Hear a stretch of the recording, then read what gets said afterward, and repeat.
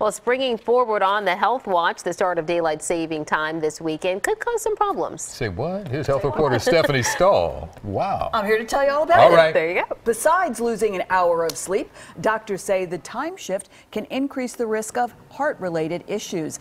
But making a few adjustments now before we set the clocks ahead can help reduce those risks and make the transition easier.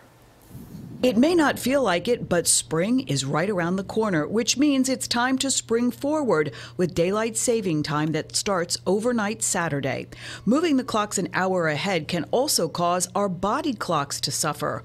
One of the more serious dangers is a 25% increased risk of heart attacks on the Monday after the time switch.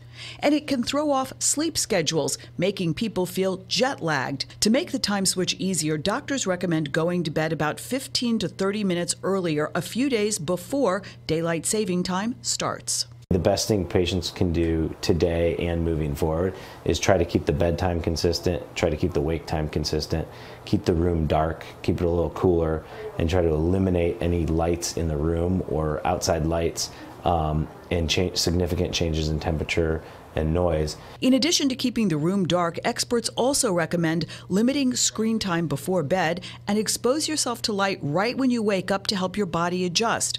Also, the experts say it's especially important to help prepare the kids. They depend on sleep for growth, and 1 hour less could have a big impact.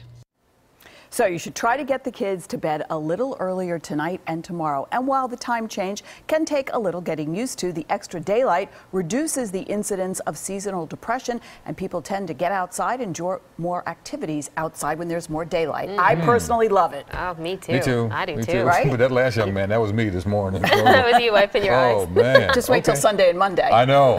Here we go. Get Thank ready. you, Stephanie. Appreciate it. Thank You you. can find much more on our website. This topic is such a big talker that a Pennsylvania lawmaker has proposed legislation to permanently end daylight saving time. Head to cbsphilly.com for more information.